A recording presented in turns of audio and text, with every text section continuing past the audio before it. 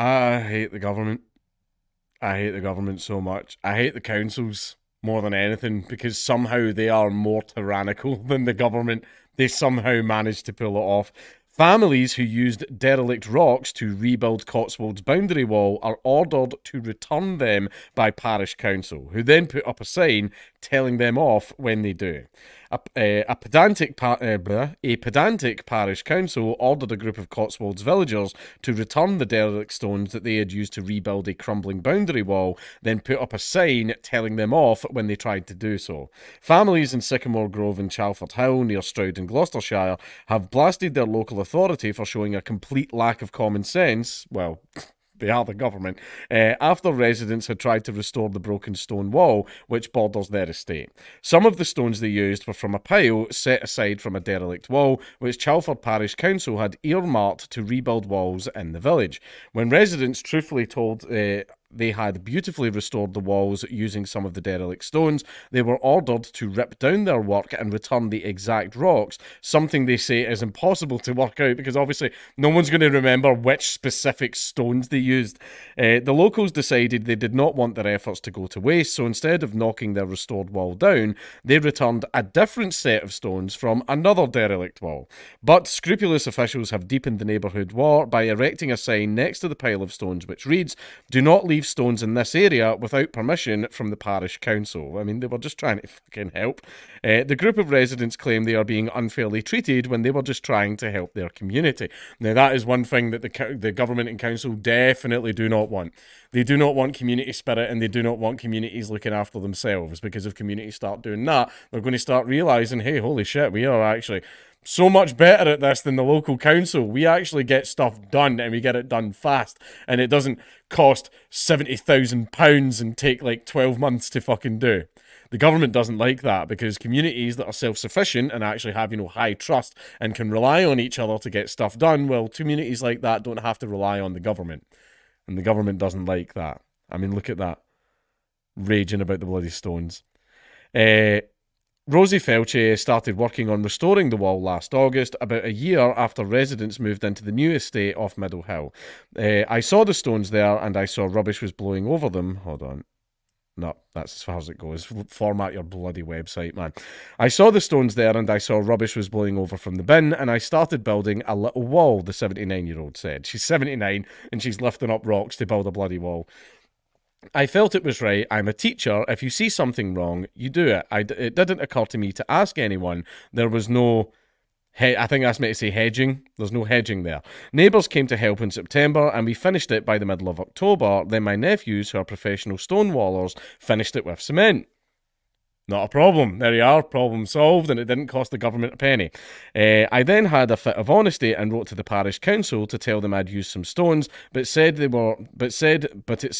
were for building walls. The residents believed that the stones were going to be used for rebuilding walls in the village due to a sign which was placed next to them which said stones would be used for parish walls. David Huband, who also lives in Sycamore Grove, said, "When we all read that sign independently, we all took it to mean that you could use the stones from the wall so long as it was for other parish walls. None of us took it to mean it was forbidden to take stones away from that derelict wall." And neighbour Steve Swan said there was photographic evidence showing that the wall they repaired had been there for decades. "There's a clear picture of the wall that used to be there, and it looks identical," he said.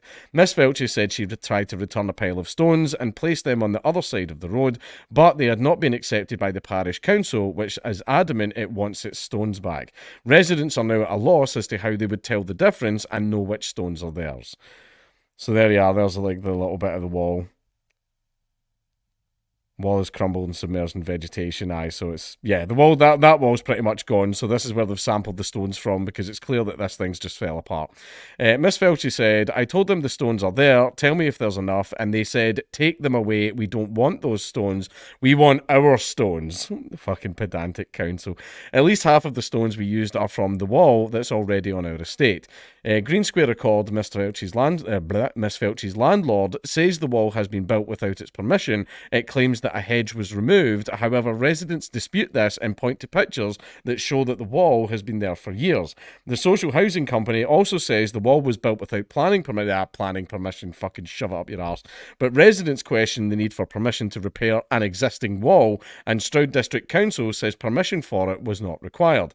A spokesperson for Green Square Accord said, a hedge was removed and a wall has been erected on land we own near the boundary of our homes on Sycamore Grove in Chalford.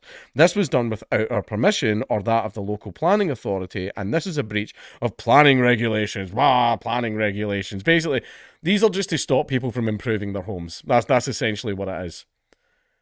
That's essentially, like, I would understand it if it's a case of, yeah, you can build this just as long as whatever you build or whatever you do follows certain safety regulations. That I would still disagree with massively, but I would have a lot more truck with that. Right?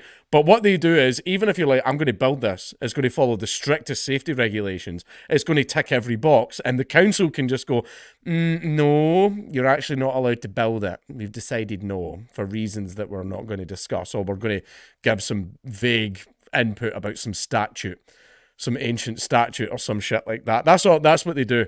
You need to get permission to build a thing. It's not enough to just go, I'm building this thing, but don't worry, I will follow all safety standards and practices to make sure it's structurally sound, it's fireproof, blah, blah, blah, all that stuff. The council doesn't care. Like, they decide whether or not you're allowed to make changes to your property, and it's not very often that they give permission, which is why I ignore it completely. I do whatever the fuck I want. I own my fucking property. I own it. I don't have a mortgage, mate. I'll fucking do whatever the hell I want to it. I'm going to build a giant shed. I'm going to build an extension. I'm going to do all manners of stuff because it's my fucking property. Oh, I'll make it really hard to resell the house. I don't plan to resell the house. Suck my dick. It's my house. Where we actively seek feedback from and try to accommodate reasonable requests, we cannot permit unlawful activity. Woohoo! Unlawful activity. The local pensioners got together to restore an old wall to make their village look nicer. What awful, terrible people. These criminals. These fucking criminals. We have requested that the wall is taken down and the hedge is replanted, and we will take the necessary action required to ensure it is done.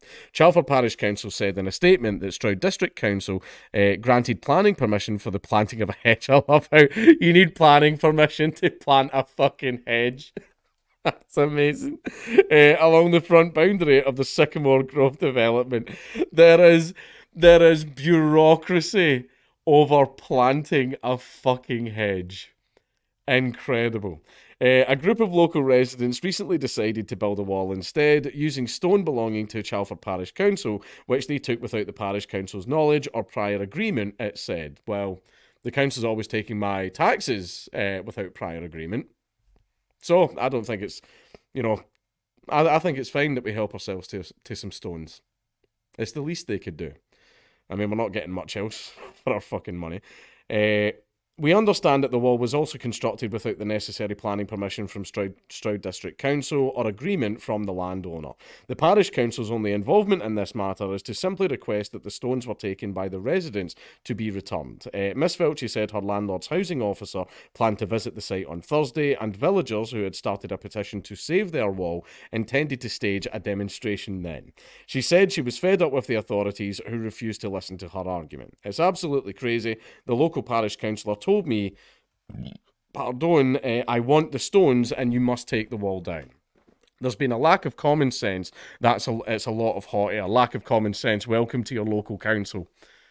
They're useless. They are useless at everything. They're crap. Like, anyone, like, even though there's some leftists that, like, watch this channel as well, right? You know the local council's useless.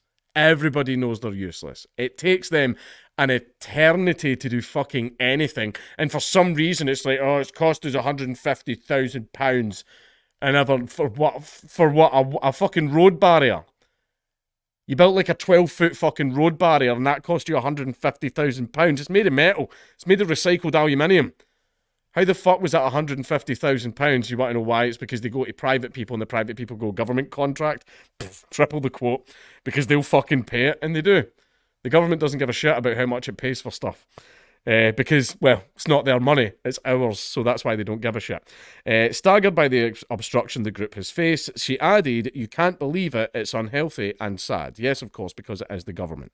Right, if it was private property, then you can't do that, right? You're not allowed to do anything to anybody's private property without their permission. However, this is local government property, which in my eyes belongs to absolutely fucking everyone because their stolen taxes is what paid for it, right? And these people just saw a little bit of an eyesore and decided, oh, let's fucking fix it up, which is amazing, and I wish all communities did stuff like that. However, they've been completely blockaded from it because the council's like, you want to fix the graffiti wall, the wall that has giant penises and everything like spray painted all over it that your children have to walk past every single day to get to school. No, you can't do it.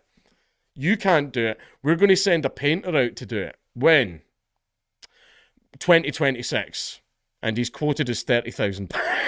Like, that's the council. That's what they do. Like, there are people in the community that are skilled in many types of things that could easily go out and fucking fix that in 20 minutes. But the council's like, no, you can't do that. What you have to do is instead give us shit tons of money and we will maybe get around to it in a year. That's councils. That's the way they work. Right? It's just a giant con to get your money. Right? You pay taxes to them. They spend about 10% of the taxes on actually doing stuff, while all those bureaucratic fucks fucking pocket the rest. Welcome to your local council.